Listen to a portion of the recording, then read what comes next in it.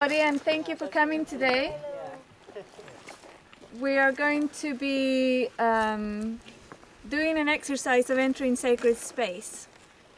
And everybody can do this anywhere they want. For this exercise, what we had put out as an intent was to have 9 people to enter the sacred space and basically connect with Gaia, create a type of portal that others will experience, because this is a public park, it's a public trail, people will walk through there all the time. For the same reason that they can do that is probably it's going to be unlikely that it will last very long, yeah, and that's why we are setting up the Global Ascension Center, which is taking land from private hands and putting it onto the human collective. And because people have given that energy into it, that's part theirs, yeah? That's the energy exchange. It won't belong to one person, it will belong to the human collective. And then those locations, because of the rules and regulations that the planet works on at the moment, it's kind of, it has a boundary, yeah? And that boundary says, high vibration only enters here, type thing. And then the individuals who enter will also have all the material, informational, educational material that will show them how to enter that sacred space. And part of what we're doing today is doing exactly that. Yeah, we're going to learn how to enter a sacred space. One of the first things that we do, and that's why I started talking here. We haven't entered. This is a huge park, yeah, and it's all connected. All the trees are connected, all the plants are connected, all the rocks are connected. The first thing is to acknowledge that they are alive. Every single rock, every bit of dust, every blade of grass, every tree, not just alive but sentient. They have elementals, what we call elementals, and we all are the invalidated story of humanity has talked about fairies and elves and trolls and all sorts of elementals, some of them very friendly to humans, some of them not so friendly. And also animals have elementals, and we have elementals. And as we are about to enter, we first of all, each of us will ask permission to enter. Yeah? So we ask permission to enter, and we really listen to the answer, because when we ask for permission to enter, we're not all going to get a yes. We might all get a yes, and some of us might feel, how do we feel if we are being told, I don't know about you? Well, we feel afraid. We feel, I think there's something odd about this area. I don't think I want to stay, you know, or oh gosh, I've got to go because I have, I forgot that I left the stove on. The bugs start biting you. The bugs bite, yeah. Or sometimes that can be a greeting, yeah. Oh, yeah? Yeah. It's like a giving, yeah? Yeah. You're giving to the local creatures. So that's the first thing we're going to do, is just to ask permission, each of us individually. And then we're going to walk the trail until we find the location that is that is basically would hold our energy. We're going to leave our luggage behind as well. So if we had problems, if we had processes, if we came here to ask for something, whether it be guidance or answers or some sort of connection or something, we're going to take that and we're going to imagine it like a little bag, and we're going to hang it from one of these trees or something to hold for us. When we come back, we can take it back with us, or we can release it to the environment, like compost to the trees, yeah? So that's the first thing we're going to do, and then we're just going to walk down and find the location. When we enter, this is such a huge area, and some of the energies from the human collective here is like, oh, it's very dry, it's dead, it has no life, it's suffering, that type of thing, are projections, yeah? And what we do is basically go through that. Like, we process that, you know, like dryness, you're welcome here. I don't know if all of you are familiar with the field processing exercise. Use it, yeah. If there's any, there are mountain lions here, there's bears, there's rattlesnakes, there's that ivy thing that stings. Poison ivy. Poison ivy. Yeah. And all sorts of things that could affect us in a negative way if that's what we're here to experience. So when we process all the fears and all the wants, and if you brought any tiny crystals or anything you wanted to give the land, do not. We're not here to alter the land, we're here to connect with her, okay? So we're not going to be giving any crystals or try to fix the location, which is very human to do. Like, it's a tendency that we have. We enter a place and we want to fix it, especially if we find that it's sacred. We bring an offering. Offerings are part of each culture has very specific ways to offer, and they have a reason. When you offer something in a native culture, when you go to a temple or a sacred site and you offer, you actually are asking for something. Yeah, so it's like an energy exchange. That's not what we're going to be doing today. We're going to be activating a portal of sacred land, which means we and the land are going to become one, with one intent, to raise the vibrational level of the planet, or whatever intent that translates to you, or to become one with Gaia, which is, Gaia is perfectly fine, she's doing great. And so that's going to be what we're going to do. So I'd say the first thing would be to, if you need to, close your eyes, or, you know, you can do it with your eyes open, look at a tree or something, and just request permission to enter, yeah?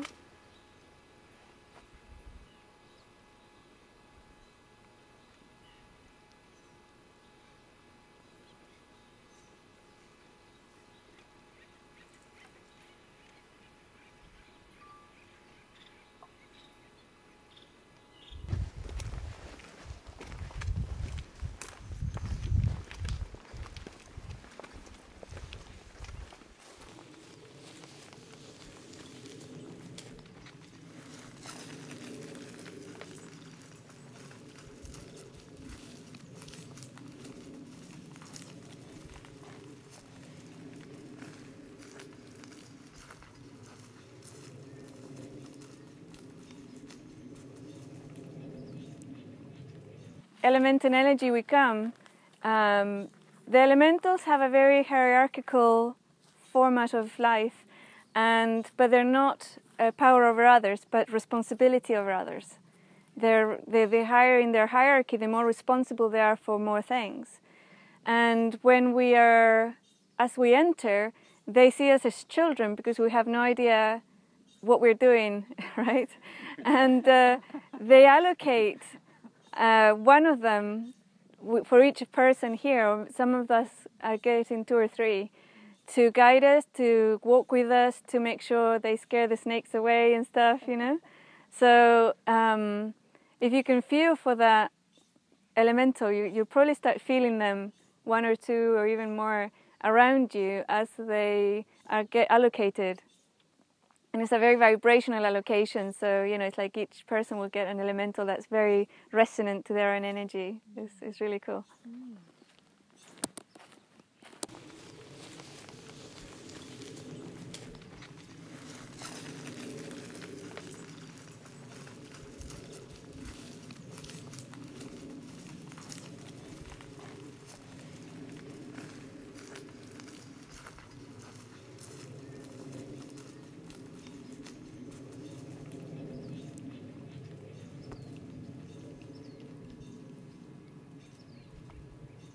So this is the end of this one. Do you want to take let's take a little look.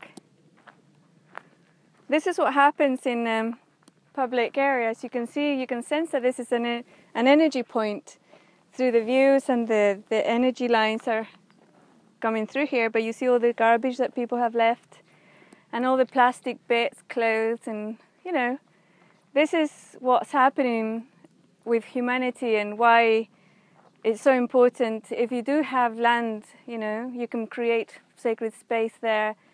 And unfortunately, wide boundaries are necessary at this point in time.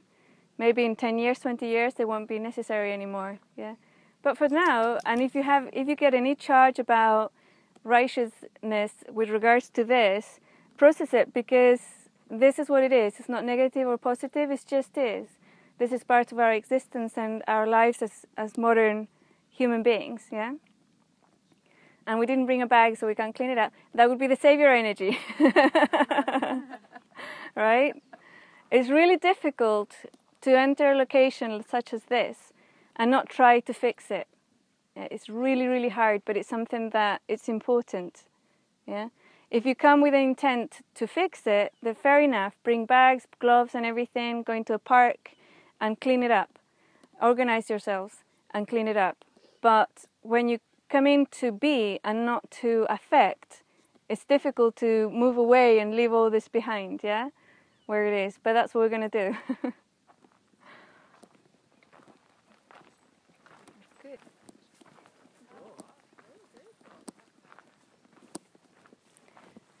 As you walk through these locations, it might appear that there isn't much life, but if you, right here, I want you to just sense into the underground. Just sense into the underground. You'll find all sorts of little creatures there, like rabbits and moles and worms and insects and bugs and stuff. It's teeming with life, it's full of life.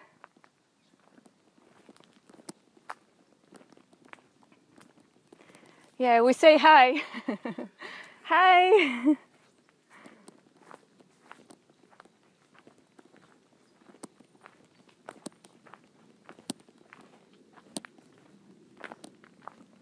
They're not here to affect you, yeah? They're here, no, they, say you meet somebody, a friend for the first time, and are you there to affect them? No, you're there to say hi, to get to know them, right? Connect, yeah. And one of the things that also can happen very easily is that the person would want to take them home with them, right? And it's important for you to say, okay, I'm going home now. You can stay here, but some people will want to take them home and invite them, but never grab and imagine that you have that with them all the time. In a way, if you want to create a forever connection with these elementals, you can do it in a form that it's through time-space. You know, it's like you have a connection, you can talk to them whenever, but not invade their space or allow them to invade yours. Yeah. So it's like there's boundaries, and the human construct, for them, it's extremely heavy and full of stuff. It's very interesting as well. Yeah.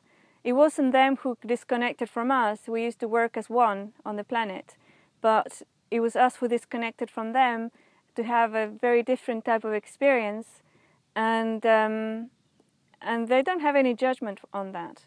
Yeah. But it can be uncomfortable for them to enter cities, yeah? Especially if they came from here. There are elementals in the city, yeah? And they are used to those energies. But here's an elemental from here would find it a little bit harsh to enter a city. So, yeah, just, you know, use your intuition. But yeah, it's not about affecting anything. They don't affect, we don't affect, yeah? We have to do it consciously. We have to consciously go around, well, I'm not going to affect this. They don't have to. They do it naturally. So that's a good question, thank you. What do you say? There's a reflector, get some sunshine on her face. This tree's been out here for a while, and I'd like us to see if we can try and learn or map to its lack of I, me and myself, okay? So if you have any feeling of having to be yourself or be seen, be validated, be acknowledged, be loved, any need to feel special or separate or different to anybody else here, then map into this tree and ask or request for it to hold that for you until we come back. Yeah? We're walking into a built-up area, like one of the picnic areas, and the energy is already changing. Can you sense it? There's like an energy change where there's human effect on the land with buildings. Buildings hold energy. I'd like you to sense into the energies. It's only a little building. It's human habitation, a toilet, and there's like an energy, like a veil that covers it, yeah? So as we go past it, we're going to sense the veil, and it's very similar to the veil of forgetfulness that we all went through when we entered the planet. There's like the mists of Avalon as well. That's another one that comes up. You go through the mists and you can see and you can feel the sense of importance of the human race with regards to the building, comfort, and all the other things. It's a good thing. It's just different to the energy we were sensing with all the animals that were underground, the trees, yeah? It's different. It's not better. It's not worse. It's simply different. So I like you to really have that sense of how the energy changes as we get close to it, and then we're going to go around, and how that, feel the energies, feel the essence, because you'll be able to move back into your cities, your houses, and everything without that sense of like lowering of vibration. Because sometimes we feel that human construct and everything is lowering vibration. It isn't. It's just different. It's a different reality, as it were. Yeah. So let's just go through it, and then the other side, and see how the energies change when we get to the other side.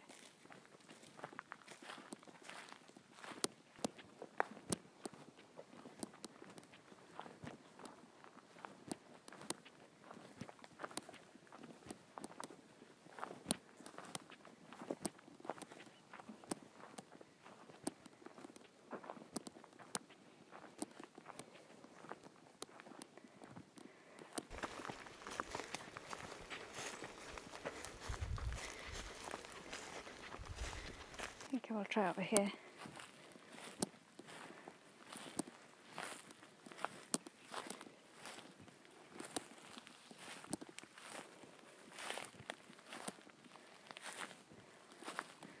As you walk through nature, keep your eyes on the ground. Make sure you don't step on a rattlesnake, okay?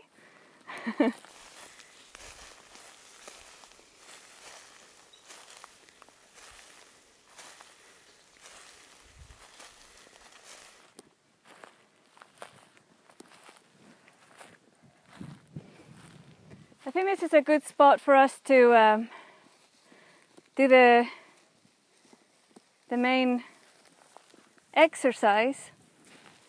The reason I've asked the puppies to be moved out of the circle is because our dogs are domesticated, yeah, and they have sixth sense. They can sense things, energies, and if they don't understand them, they will try and scare them away because they're here to protect us. Yeah, so by putting them somewhere outside of the field, then the elementals' energies can come in. We can connect with Gaia without them feeling threatened and trying to protect us. We're just going to be silent for a few minutes. As you enter that space of silence, the intent would be that basically acknowledging that everything that you can sense, see, hear, including the human constructed elements, sounds, are alive. Yeah, they're sentient, alive essences. Like every bit of grass, the trees, even the trees that appear to be dead, they're alive. The energy, the essence is there. If you feel any fear, any judgment with regards to nature, sounds, or anything, allow them to exist in your field. Yeah, allow the energy of fear, or anger, or righteousness, or savior to exist in your field, you welcome it.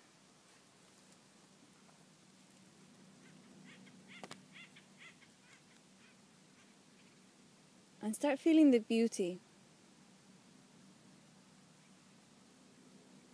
There's beauty in the dry grass, there's beauty in the trees, there's beauty in the tarmac, in the cars.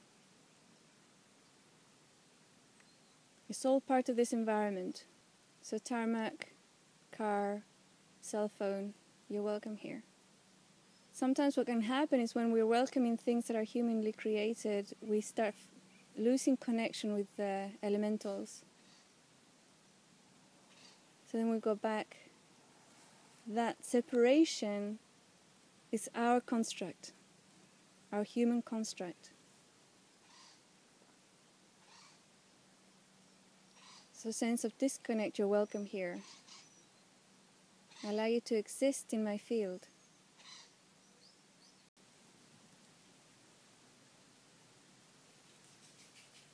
It is our intent to reactivate the sacredness of this space into our reality. A lifting of the veil between worlds.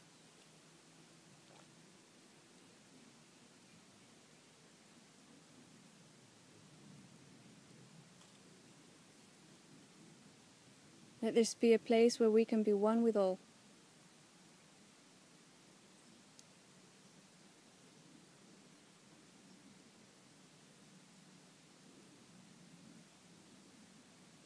In this space, we are the earth, we are the grass, we are the trees and the dirt, we are the animals below us and above us, we are the elementals.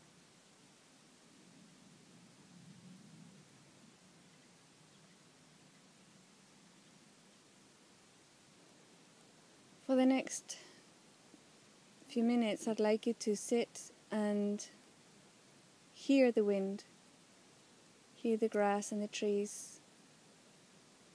Observe, hear, sense, taste, feel with your skin, with your emotions. Without judgment, without affecting, or without wanting to be affected. Just observe. If you get any resistance, observe the resistance and allow it to exist. Now intend to be the rain, the air, the wind, the grass, the dust, the trees, the animals, the birds, the insects, the elementals in this location.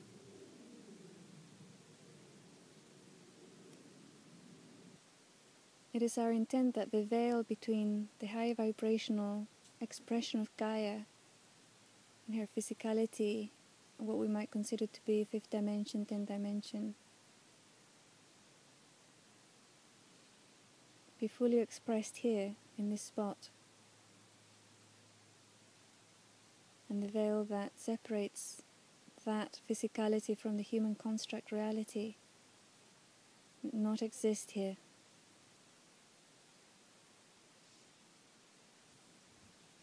A portal, a gateway, a node of communication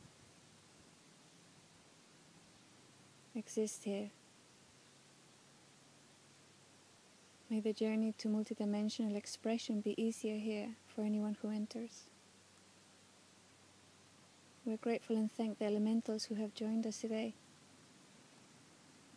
and request that they too add any intent, energy, or construct that they feel happy with, comfortable with, and joyful with. We give permission as representatives of the human collective who have been called here today for this sacred spot, this portal of multidimensionality to become as large as it needs to be, or wants to be, to encompass the entire planet, if the entire planet wills it.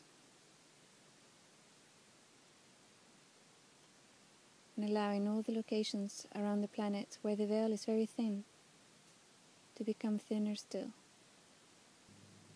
Know that we have been acknowledged, that the land elementals have acknowledged us.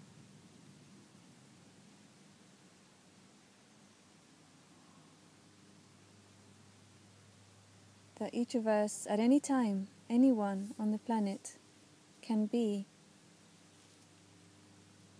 a representative of the human race, and can have that representation be the highest of intention and vibration. Never bring a towel, never bring a swim. You always like to swim, never bring a towel.